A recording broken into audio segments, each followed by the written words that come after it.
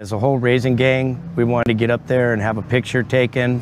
So we went up in a basket and got dropped off, flew the basket about 20 feet away from us, where someone proceeded to take pictures.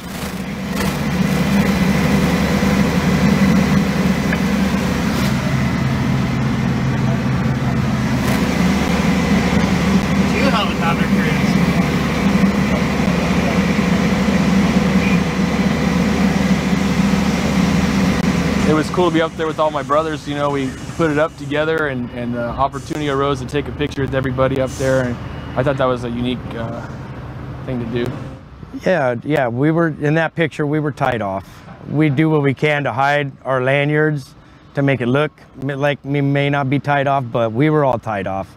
We're not going to take an unnecessary risk that we don't have to. Being up on that Spire was a sense of accomplishment, because when we were up there, that was the piece before the last piece, so we're all excited to put that last piece in and finally finish that building. Back in that picture in the Empire State Building, you didn't see them with lanyards, you know, so we just kind of wanted to do our own picture, but keep it safe, keep it legal, but do the best that we could to make it look like we were just up there. Like strutting a little macho, you might say. Yeah, I guess you could say that. This is me, Mark Palmer. This is Dan Cobb, my phone man. Eric Mandergol, one of my connectors.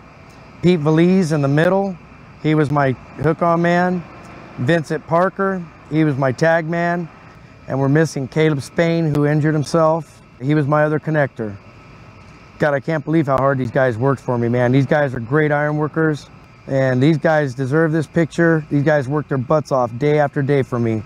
Oh yeah, they deserve to be on that Spire, heck yeah. These guys made it happen.